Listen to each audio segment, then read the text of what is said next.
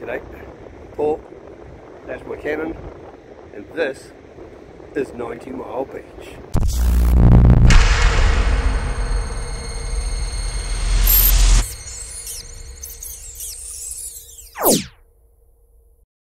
Parked outside Kepler's in Hamilton, Thursday before Matariki.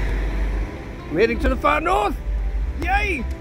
Well, our first take up in our adventure.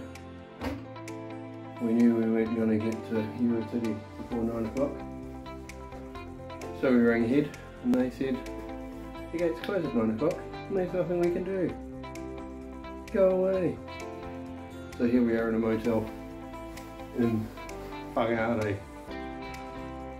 Road warning, we're heading west, hopefully, towards Waikato Forest.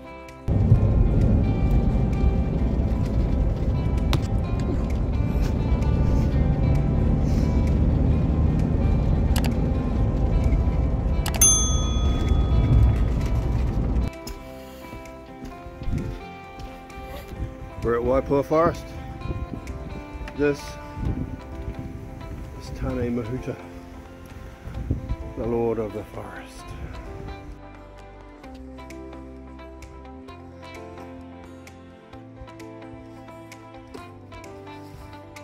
She's a big tree, fam. Big tree.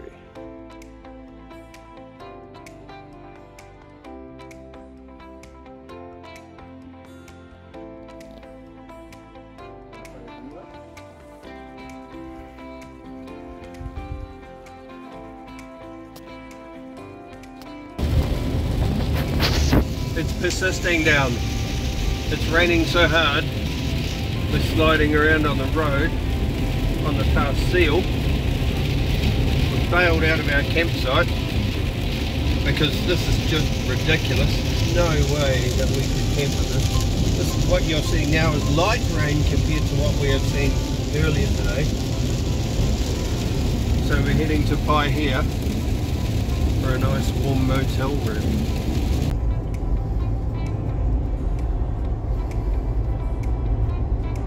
It's Saturday, we're leaving Poer here. This is the first sign of good weather we've seen in our weekend. We're about 2 hours drive away from the Cape, so we're going to hit the Cape. And then head out to 90 Mile Beach and do some playing in the sand. The weather forecast isn't looking too bad today. Everyone else has bailed on us because it was really rubbish weather for the last 2 days. So we're on our own. Well, it's taken us 2.5 days of really bad weather. We're at the top. Let's go for a walk out to the lighthouse. Here I am, moonwalking my way to Cape Reinga Lighthouse. Let's spin around. See Teresa taking some photos.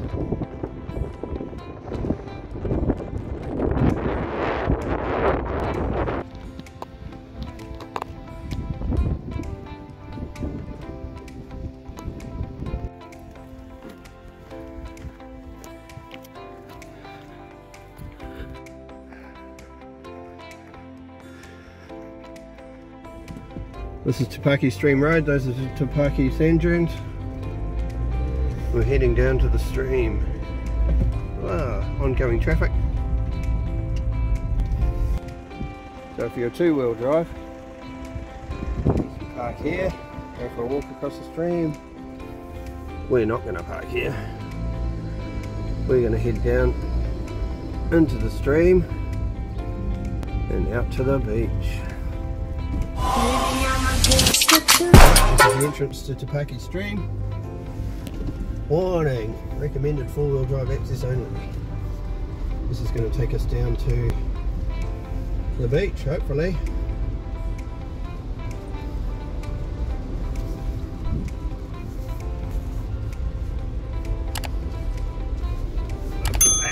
Awesome ass.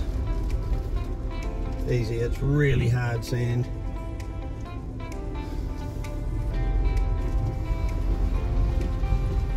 I bet if I tried to drive up there it would not be really hard sand.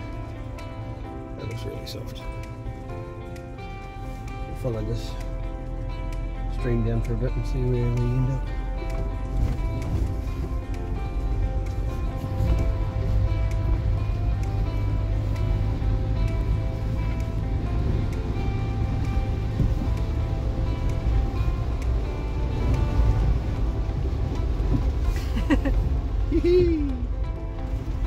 Very cool. This is not very four-wheel drivey, like you could get down here in any two-wheel drive probably.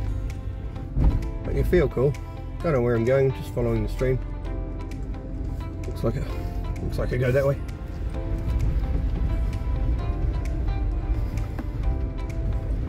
The sign at the beginning does say recommended four-wheel drives only. And here we are, by ourselves, driven up to Paki Stream, halfway down to the beach. We go for a short walk up sand dunes. It's cool, man.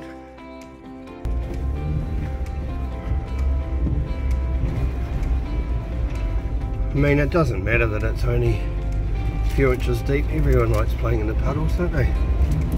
How cool was that? Se acabou.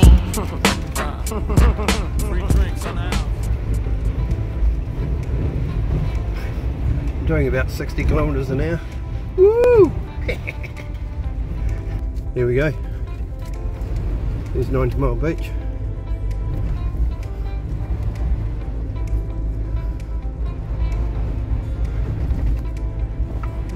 Was low tide about an hour and a half ago, so we should be good for a little while.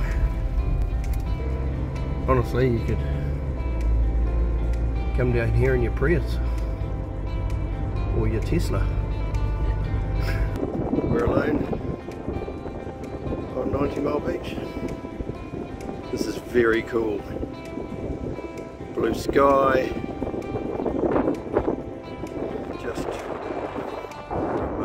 Really, that's the north, that's where we've come from.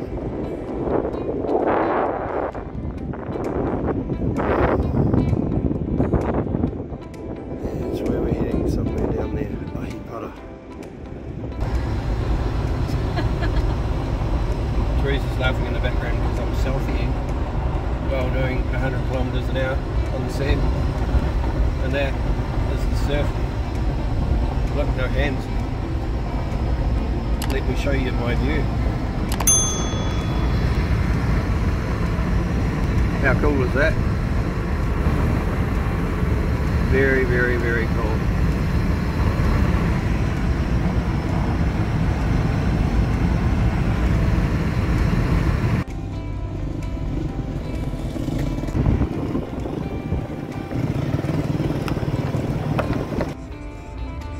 That is New Zealand. I'm going to do a skid. Wah. Sideways. Wah. And that is the sea. And I did that sideways because I'm a hooligan on 90 Mile Beach. Let's turn around and do the other one. Hang on. Sideways! Just to prove it, I'm going to get out and show you my tracks.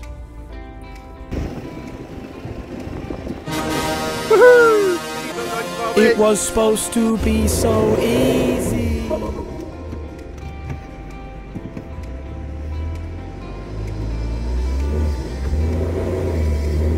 This is what getting stuck looks like in the sand. It's just dug a hole and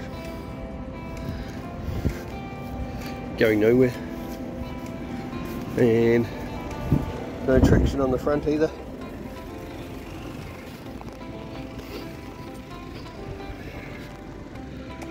I might just chuck some tracks under there for a second.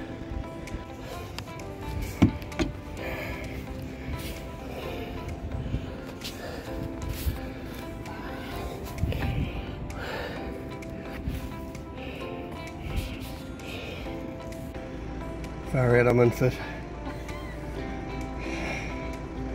So I went over a sand brow. I hesitated. Bloody thing sunk. Teresa and I dug ourselves out. So, pro tip, always take a shovel. That's it, it's all over. We're on Kaka Street in Poer. Crawling our way through town. It's about an hour and a half's drive back to Poer, which is where we're headed for tonight. Got stuck. Teresa and I had to dig ourselves out. Basically just because I couldn't see over my bonnet and I pussied out. If I did it again I could just like charge through it full throttle and I'd be fine. Oh well. As I said, shovel, important.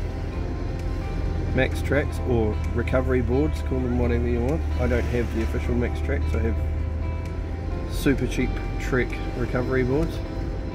Essential on a trip like this. Absolutely essential. Senpai here.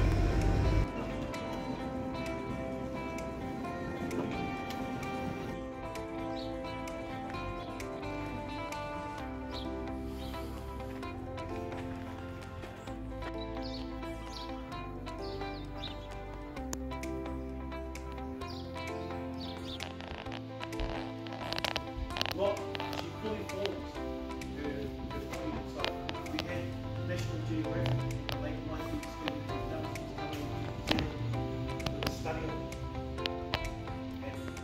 It's now a week later, sitting in my office, doing some videos. What a cool trip.